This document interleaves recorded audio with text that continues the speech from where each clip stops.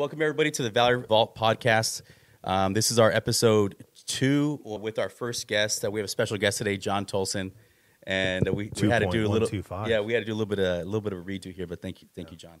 So a little audio issue, but yeah, thank you so much for joining us today, John. Everybody, so anyone that's listening, anyone that's watching, please subscribe, like, and please comment if you ever have any questions. We can answer some of them in the future. But I really appreciate everybody watching and listening.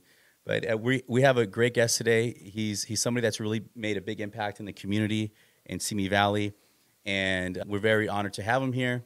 And the Valley Vault podcast, we want to have people here that show honor, bravery, and courage in the community, and are always supporting everybody. And he's been a great support for us, and couldn't think of anyone better to have on our podcast as our first guest than John Tolson. Really, I'm honored. And thank you.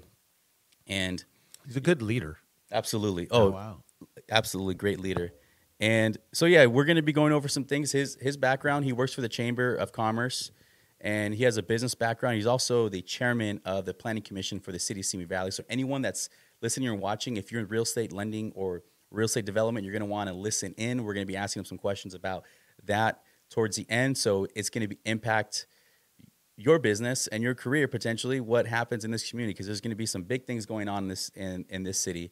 And so you're going to want to wait till the end. We're going to be talking about that, but we're going to get to know John and ask him about what he did before, what he does currently, and what what's going to be happening in the future for him. And share, like, and subscribe. Yeah, absolutely. Yes. And also, yeah, make sure you share too and subscribe. And I have my co-host here, Mr. Frank Tomlinson. Everybody knows Frank. Good to see you all again. Hey, everybody. Thanks for having me. Thank you, John. And I want to introduce our guest, John Tolson. So, yeah, I just want to get everything started. John, he's been great to us. So, yeah, thank you for being on the podcast. Appreciate you. I know we're kind of going through some questions over again, but yeah, tell us a little bit about yourself, your background. I know we were talking about, before we started this, we were asking you some questions about your background, what you did in business, and you kind of get into that, and then we'll go from there. No problem. Let's go for it. Born in Fresno, moved to Tucson, Arizona when my dad got transferred there. And then when I was 16, he got transferred to Woodland Hills. And so I came to Simi Valley. And my 3 sisters and I said, Dad, all we care about is need a 2-story house. In Arizona, we have a flat roof with rocks on the roof. Oh, yeah. And so we wanted a 2-story house. He came through and bought a house in Simi Valley, graduated from Royal. And I have 3 kids. They all graduated from Royal. Yeah. When my oldest was there, a couple of the teachers were still the ones that I had, and I thought, oh my gosh, it's time for them to move on. Anyway, my claim to fame, a lot of people don't know, but they know about, as I owned a retail store in Chatsworth for 18 years. And it is a kind of a unique kind of store, not the typical retail store. It was a costumes, balloons, and magic store. It was called Magic World. And right on Topanga between Devonshire and Lassen. Anybody who grew up in the valley, for the most part, used to know about our store. Mm-hmm. And because of the nature of the industry, of the things we sold, we would do a lot of costumes. Halloween was a huge time for us. Mm-hmm. And we would do costumes for TV shows and full-length movies and commercials and that kind of thing. We would do costumes for The Tonight Show. Johnny Carson would come up. He lived in Malibu, drive up to Topanga. He'd stop by our store, pick up some magic, because he's a budding magician and loved to do magic. Yeah. Then he'd go across to Burbank. But any of the opening scenes with Jay Leno, we would do the Judge Ito costumes during the O.J. Simpson case. The opening sets, they would always do different costumes, and they'd get costumes from us. And, Michael Jackson came in, and Muhammad Ali. So it was a spot place to go for. Everyone knew that this was a spot to go. This was like way before like all the Amazons. But wait, and all that. Here's the deal. There's business owners here in town who came and would buy stink bombs from me. Oh, wow. But we won't name those names of those who they are. Well, I remember buying those. Yeah. Was that? Tell us those later. Exactly. I remember buying those when I was in junior high, and I remember kids buying them. And I'm not going to say I did, but I did see people throw stink bombs in the hallways in junior high. And oh man, it was bad. Yeah, it was bad. Yeah. Excuse me, it was fun. Yeah, but it was fun. You're right about a claim to fame, because I remember it. I remember that you used to have. I think that there was a gorilla and a pantsless Lone Ranger that was out in front, right? because of the nature of this, how busy the street was, we would try and get them to notice us. And so we would put balloons up on the above the store. We'd have guys in costumes and the gorilla suit. So going down Topanga, we'd have them across the street. And then at nighttime, when they were coming home, we would have them on our side of the street because it was on the east side of the street. Okay. Yeah. And you were saying there was a story you mentioned earlier. Here we go. Yeah. So at one point, we'd have a gorilla on the costume. But one time we had the Lone Ranger, full on gray outfit, tassels, the hat, guns, and he would spin the guns and point, and then put them back in his holster. I get a call from LAPD Devonshire Division saying, "Hey, John, we got to call someone. There's a man on the street pointing guns at the cars." I said, "Come on, it's the Lone Ranger." So I had to call him and tell him. It's not just any man; it's the Lone Ranger. Exactly. Come on. Well, yeah. So it was good. Yeah, that's funny. All good stories. So when you were saying that you moved around a little bit, so your dad got transferred from Tucson to Woodland Hills. My dad was in the insurance industry. Yeah. He was a claims manager, and so his company would transfer him. Yeah, that's awesome. And then I know Frank was mentioning it before about your dad was in the Air Force. He served in the U.S. Air Force, and I know Frank was mentioning about before how it was that the Rotary was the Rotary or the Chamber is doing Rotary Club of Seeing Sunrise. Yeah. We did a little Veterans Day honoring all of the veterans. Yeah. Some of our club members who are veterans, family members who are veterans, and then we had some members from this community come out. Yeah. And growing up, my dad would tell me about being in the Air Force, but we didn't make a big deal about it. And so to be able to honor him that day is a great thing. He was my two older sisters were born in Riverside when he was stationed at, I think it was March Air Force Base. And he had spent 2 years in England, and one of the 2 years he was the Airman of the Year. So I have mad respect for my father. He just, he's passed, but great guy. And the fact that he served our country, very impressed. Yeah, that's awesome. Yeah, that's awesome. Yeah, I appreciate that. And you can see, I saw the connection even that day in the admiration that you had for your dad. And so I'm moved by that. But that's something that I see from you, even when we talk about all veterans and all service people, that you hold them in high regard. And so we appreciate that, but we know that the service people appreciate that too. We have what we have is very special, very unique, especially living in Simi Valley is just amazing. But we have our freedoms because of the people who've, in the past, fought for our freedoms, and currently who do. Just, I got mad respect for them.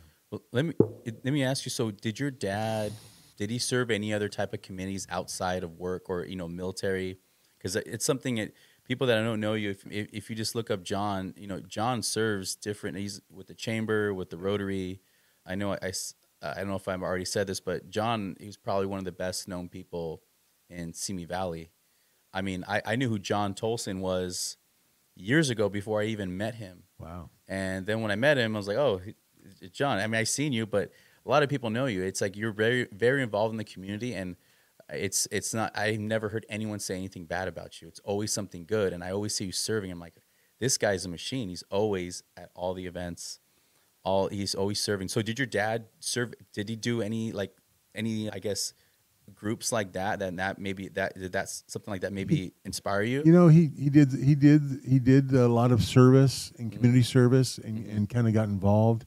He was like the leader of the insurance industry, whatever, like their board, like one of their organizations of boards. So I guess I saw that way. Yeah. And instilled in me. I grew up a Boy Scout, which is, obviously do a lot of service. Yeah. And, kind of a military kind of vibe with the Boy Scouts. And so, it's in my blood, I guess. And I guess, again, I love where I live. I think it's a very unique city, and I want to make it better. So whatever I can do, I try to do. Yeah, that's great. I think all of us have been. I've been here since I was a kid. Frank's been here for a long time too. So, yeah, we agree. Watch it with the wisecracks, Alex. Yeah, he's been here for a few years, but It's we have long running jokes, but with Frank, but it's just teasing him. But yeah, we I have wife, kids here. I've lived here since I was 6 years old. I'm 42, and I've thought about moving out out of the city. But then my wife's she's not from here. She's like, I love the city. It's a great city for our kids, for us. Yeah, and yeah, it's great that you say you want the city to get better. I would say some people, I mean, you could see like on social media and certain forums, they kind of say some negative things, and it doesn't make any sense when they say negative things about the community that they live in. It's like, well, you should. I get it. People, they in their mind, they're thinking saying something negative is going to motivate people to improve something, but I think that's the opposite. It's, say something positive, so this way it'll, positivity will go out, and then it'll improve, I guess, certain businesses or the community. But this is a great community. The other part of it too is get involved and make it better. Yeah, get involved. It's one thing to say, we should do this, or you should do this. How about just do it? Yeah, do it just like because like I was saying, you're serving these organizations, and it's just, you're everywhere. So when we talk about the Planning Commission, was that something that you decided to start serving in, or did you get pulled into it by somebody else? A little bit of both. So I use my knowledge of my business to help in my job now. So when I had 18 years of running a retail store and trying to make payroll and trying to promote myself and those kind of things. Yeah. I use that on a daily basis when I'm helping somebody who's either trying to relocate or start a business here in Simi. And so that's what I do with my Chamber of Commerce. And then in my involvement with the community itself, there was at one point about 6 years ago, one of the city council members the position was opened up for an appointment. And so Elaine Litster was appointed, and I went up to her that very same day and said, hey, each city council member appoints a planning commissioner. And I said to her, if you wanted to consider me as a potential planning commissioner, I'd love to do it. So I've been doing that for about 5 years or so. And 5 years, wow. The last 2 years have been the chair of the planning commission. Okay. Yeah, that's awesome. So his kind of the marriage of chamber and planning commissioner, do those things cross over as much as you thought they would? There's a lot of, it's all involvement with the city, right? But they're definitely different. They're separate and distinct. And if there's any kind of potential conflict, I got to step away from voting on something that might, be conflicting. But at this point, there's not been. So it's good. Okay. And I know you were talking about the planning commission. So it's been 5 years. Is it, how many years are you a planning commissioner, or is it? I'm a planning commissioner as long as Elaine Litster is a city council member. Okay, got it. Okay, I don't know much about that. Okay, so as long as she's okay, either retires or gets voted out, then somebody else will get appointed. Okay, so with the planning commission, what are your duties as the chairman of the planning commission? So any projects that come to town, whether it's residential, commercial, those kind of things, zoning, those kind of things, all come before the planning commission if it's warranted. Okay. And so housing, building, all those kind of things come before us. We approve them. We look it over the plans and the landscaping and all those things, and every aspect of it we go over. There's city staff that does some of the most of the heavy lifting, and then we just kind of look it over, make sure that it's exactly what we want to do and the direction we want to go, and then approve or disapprove. Okay. Are there any big projects or any projects that you're allowed to talk about that are happening, commercial, residential, in the city of Simi Valley? So there's there's a tract of homes, and we won't call them a tract, a housing development up Los Canyons. Los Canyons. One of the golf courses is going to be turned over into some housing. Okay. And it's going to be a little bit nicer homes. That's why I don't say it's a tract homes, but they're nicer, bigger lots. No two houses will face each other. There'll be at angles and things, that kind of thing. Okay. So that's in the works. It's been approved by us, and then in the next year or so, hopefully they'll start breaking ground. There's some talk about a housing complex right behind the mall. So if you go up Erringer, behind the fire station, there's some ground there that's been talked about potentially as a tract of homes there. Okay. That'd be more tract versus just like most of the houses. Yeah. Yeah. So on the development up in Lost Canyon, do you know how many homes are expected to build? I think it's in 3 phases, and I think the first phase might be around 100 and so. Okay. Right. Oh, so it's 3 phase. So it's could be a couple hundred or could be potentially more. Wow. So that's a massive development. That's like I don't know how big Big Sky is, but how many homes are in Big Sky? But it's almost more. It's going to be doubling what Big Sky is, pretty much. The land's there, and that's it's good. It's good for us. How do you think that'll impact the city, the city and the community? So the other one of the other projects that's over on Easy Street is some industrial projects. Okay. Some buildings that are being built there just west or east of Madera. Okay. So on Easy Street, just east of Madera, all these industrial complexes or the buildings, we're about 1% vacancy rate, and so to build these up is going to bring more commerce to Simi Valley. Actually, make it so that there's more individuals who can stay here and work here, and as opposed to like the retail, these are more going to be higher paying jobs, and so we get calls on a weekly basis from the valley, people who have businesses in the valley, business in the local area who want to relocate here because of how safe it is, how nice it is. Okay. Well, if one thing to have the business here, well, the owners or the CEOs, the higher level owners need to have places to live too. Right. And so those are potentially the areas that they'll move to would be the Big Sky area. So they're building that on Easy Street to bring businesses in, bring more jobs, small businesses, and then you have that higher end homes. I did hear this a while ago. It was a long time ago. I heard this was like what they're trying to do, but I didn't realize they had the development. The two add together. They go together. When I first was here, this was called a bedroom community, which means everyone lived here and everyone left the city to go They spend their work. money somewhere else. So now it's the idea is that let's stay here, work here, and live here. Yeah. And that's kind of the vision of the Planning Commission is to make it more that. You bet. Yeah. So do you think, I think that's great because that's going to bring more jobs. It's going to keep more of the tax dollars here in the city, which we need it.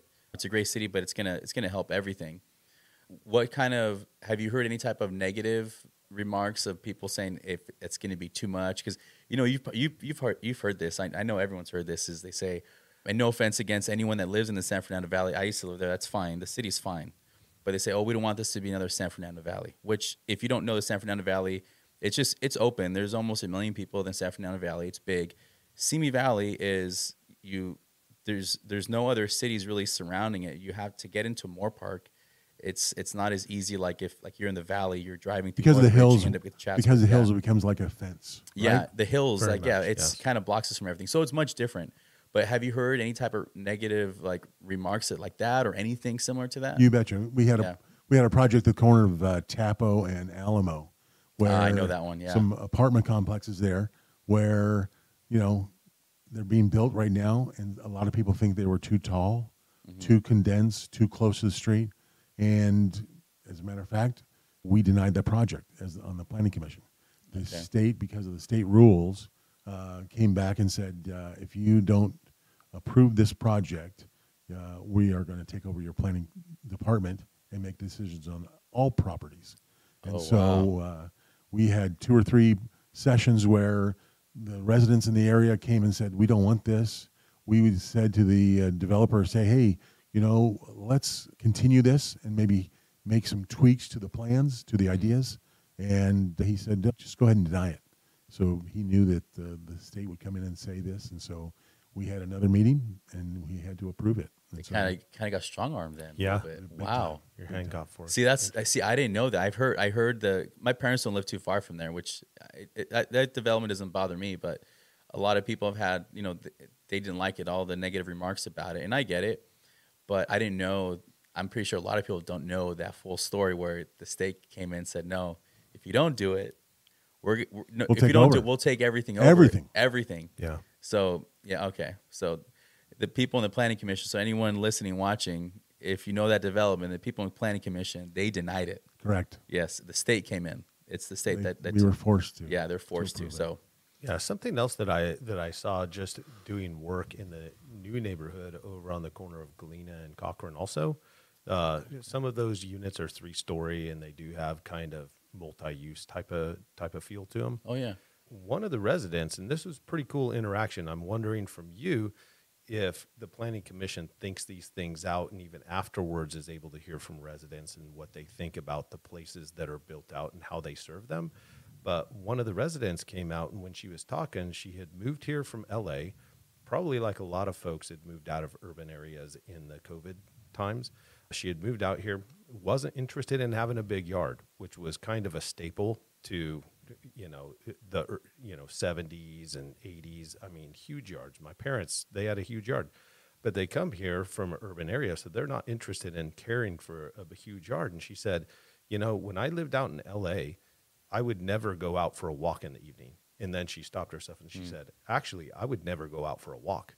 But here, I actually feel perfectly safe going out, not only in the day, but in the evening. I'll walk my dog. I'll enjoy my time. I'm close to Trader Joe's. I'll walk there and just get my groceries even in the evening time. Is that something that you guys plan for? And have you heard back from residents that you feel like mission accomplished? That was prior to being built. It was the farmers building, right? Yeah. And so it had I think it was a 3 or 4 story building then, and it was office space, and it sat empty for 10, 12 years plus. And so, we already had the idea that there's a 3 or 4 story building there, and what can we use that property? What would be best use for that property? To be best use for that property would be all retail of some kind. Well, at the time that the project came to us, all those areas across the street and adjacent were like half rented. Yeah. So to put more retail there just didn't make sense. The Sycamore Plaza. Correct. Yeah. And so they came before the Planning Commission with some ideas. They went to the city, neighborhood councils. The neighborhood councils said, this is what we like, we don't like, and so they made some adjustments. But at the same time, right on the Cochrane Street, there's retail. So that helps the retail business. Behind it is the housing. Yeah. And like you said, somebody who's a developer is trying to get as many houses on the piece of property as possible, and that's why you go higher. But it's not higher than the farmers building. Right. And then the buildings right across, right on the street is what's called the work-live units. And there's about 8 or 12 of those where the bottom floor is a retail or an office, and then you live above it. And so the concept would be like an insurance agent could have his office on the bottom floor and live above it. And so that's what's there now, and a couple of retail places adjacent to that McDonald's. Okay. Yeah. Hey, I can speak to.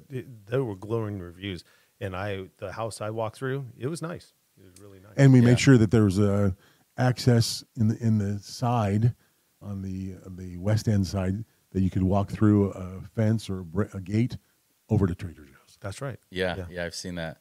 Yeah, it's definitely. I mean, it's good that they put something there. I did notice a lot of developers are building up. It makes sense. There's a lot of people I talk to because we do home loans, and we talk to a lot of people trying to buy a house, and it's people don't really care so much about yards anymore. I noticed that, and so a lot of houses, even in the Valencia area, Santa Clarita, they're building houses. They're building up. So and the other part too is, stories. Also now we have all those residents there who are going to be shopping across the street, next door. So where before there was some, less than opportunity if you were a business owner there, now all of a sudden you have more residents who can support those businesses. Yeah, I think that's because that place, you said like 10 plus years that was empty. So that really impacted. There was, 1,000 plus employees at that place that would shop, because I used to work at the Wells Fargo as a bank teller way back right across the street, and it was always busy, with employees from farmers. The other part too is there's three segments of buildings: residential, commercial, and then there's retail. So that commercial is, of the three, is the most vacancy, so the hardest to fill. And so residential is pretty straightforward.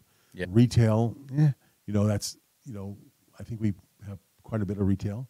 So that office space to try and say, well, let's do 10 years of an empty office building. Let's replace it with more office buildings.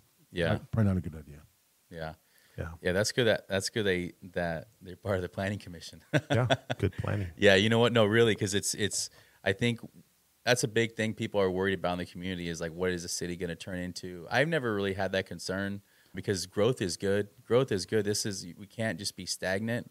It's good that the city's growing. They're developing more. And then, in fact, those houses and that industrial development to help balance it out to bring other businesses here. So it brings more opportunity and. Especially with those types of homes, if they're gonna be more like executive level type homes, so you're looking at they're gonna be $1 million+ homes, which yes, that is a lot, but those are the homes those are incomes are going up, and also with those businesses coming in, that's gonna help. I guess the way the community grows, it's gonna grow in the direction that I guess a lot of people have been here for a long time. It's gonna go in the direction that they probably prefer.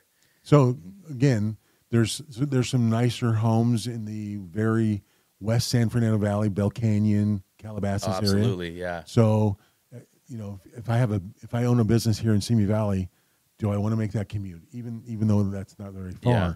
What if I lived even closer, and that would be the homes that are coming up there? Mm-hmm. Yeah, I appreciate that.